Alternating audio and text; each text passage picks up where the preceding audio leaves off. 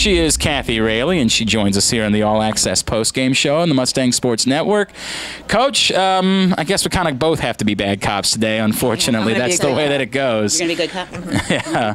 Yeah. I guess take me through. Let's start by saying the team that you played today is a really, really good team. There's no doubt about that. Absolutely. As far as sad as I am that we lost this game today, I am really happy with some of the developments we made throughout the game, both offensively and defensively. When you're dealing with a young team against a majority of team who has seniors, those things are going to happen. The difference is today we're the 50-50 balls. You can't expect to have a turn, something go wrong and have Messiah pick up the ball. And when Messiah does something wrong, Messiah picks up the ball. That can't. You gotta at least get those 50-50 opportunities. If we can cut down on those numbers. If we're going to turn the ball over or make a mistake, let's get it back. Let's get back missed shots. Then I think we can take this team in April. Well, we actually discussed that. Glenn asked me throughout the broadcast, could this team then beat Messiah? And I said, absolutely, no doubt about that. I agree 100% with you. Yeah, two things need to happen. We need to get a little more, a little better shot selection, I think, and possess a little longer. And it doesn't hurt to have a hot goalie. And we had a hot goalie today, and I think we'll have a hot goalie again come April. Yeah, she has certainly proved herself, and we'll talk to her here in a second.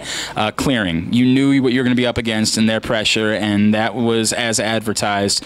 You expected it. It obviously didn't go the way that you wanted it to go. What needs to improve there? Well, we're going to get our box players in for another practice. We keep having to bring them in separately and get them to understand how to work the box. We still don't know how to work the box efficiently. So that's got to change. That is priority one.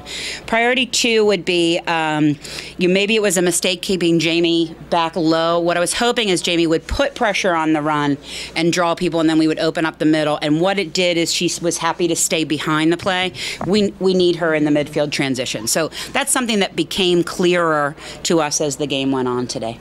One thing you'll be glad to hear. Yes. And these are your statistics I have in my hand. Oh, I to give to you. I can't believe there's anything glad to hear on that. Right. So in the second half, you increased your statistics in most categories. I think so. So, for example, your clears 6 for 12 in the first half, 8 for 12 in the second half. You took almost twice as many shots in the second half as you did in the first half. Mac Ferguson actually made more saves in the second half than she did in the first half, and she had an incredible first half. So lots of bright spots actually throughout the course of the game. And I think so too. I think defensively we made them work hard for every goal that they had. We really did. We were often causing the ball to hit the ground. They were just picking it up. If we can change that one component of the game, if we could pick up when we disrupt their play, if we could pick up the 50-50, this game goes the other direction quickly.